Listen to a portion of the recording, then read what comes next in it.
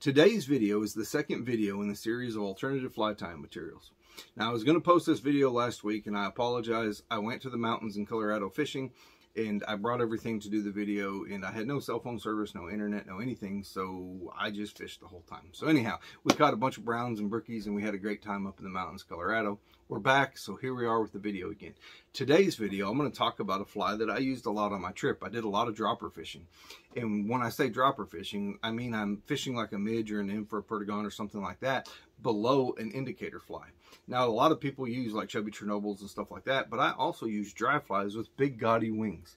And the reason I do that is they're easier for me to see. So if I'm fishing in low light conditions or I'm fishing with a dropper somewhere, I can see it. And when I get that bite below, these things flash real good. So they make a great indicator fly. A lot of people fish them for just dry flies as well. But you can see the wings, they're pretty big. They're reflective. They work pretty good.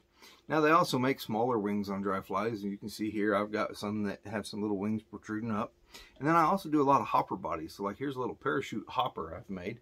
And you can see the back, it's got a wing case material as well.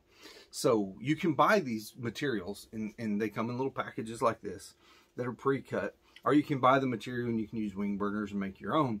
And that's great. There's no problem with that. But say you live like I do, like I've said a million times before in these videos, and you're not able to get to the fly shop or you're not able to order something that day, I'm going to show you guys some materials you can use with some simple tools to make all the wings that you want. Now, I got these wing burners, and what they are is they're basically like a set of tweezers. And they come in every kind of shape and size of wing that you can imagine.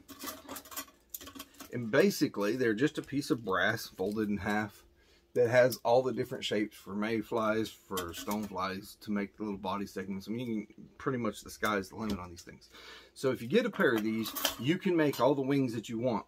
I get these from J Stockard. Most fly shops will have them, but J Stockard has them. I love that company. I've been doing business with them for years. They treat me good, so that's where I do most of my business from. So what the material is that I'm going to talk about today is called tulle. It's spelled T-U-L-L-E, and what it is a veiling material. Now, any store that sells material, that sells like sewing stuff, should have it in either a roll like this, or you can buy it off the yard. Now, if you can get it all bought by the yard through the material section, you can get these great big sections, and I've got, these are half yard, and I got 50 cents a piece in them in all these different colors, and they work amazing. And if you'll notice, the material is going to be almost identical to the material those wings are made out of. Now, the way I do it is I've got a little piece of that tulle right here that I've cut off of here. Now, you can take scissors and you can cut the shape out, and you can make them whatever shape you want, but they'll fray and they won't stay together as good as if you use a wing burner. So what I'm going to do is I'm going to cut a little piece and I'm going to put it on my wing burner. I want it just to be a little bit bigger than my wing burner. Now, these wing burners are awesome. If you're doing a bunch, you can use a candle. If you're just doing a few like I'm going to do for the video today, you just need a lighter. So all you're going to do is you're going to clip it in between the two pieces of metal, and you take your lighter and you just singe it off. Now, that is going to turn out to be a pretty cool little wing. So you've got your little wing material made, and you can make all the different shapes, sizes, whatever colors, and it works pretty well. I've made a few just to show you guys in different sizes, and it singes the edges. That gives it a great sealed contour, and it makes it look a little more realistic when they're singed around there instead of just cut.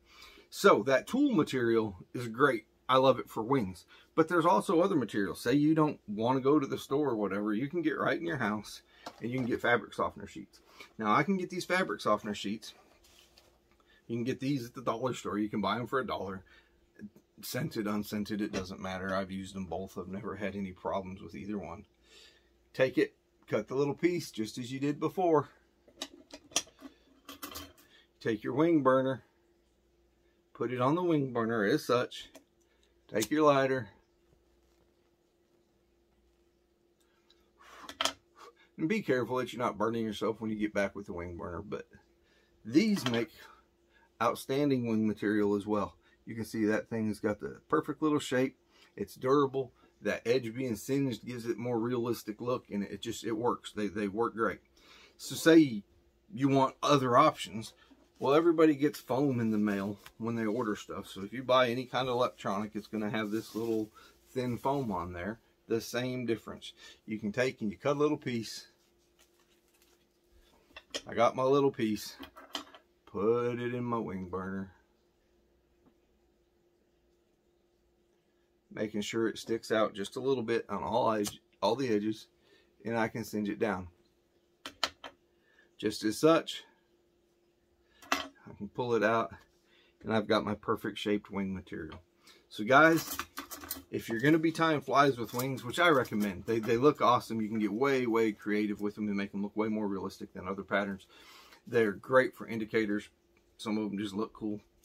Some of them are for the fishermen and not the fish, but they work good. They enhance the visibility for the fishermen. They make a bigger shadow on the water for the fish. When they're ganked up, they give more durability on the floating aspect of things. It's just awesome to have wings.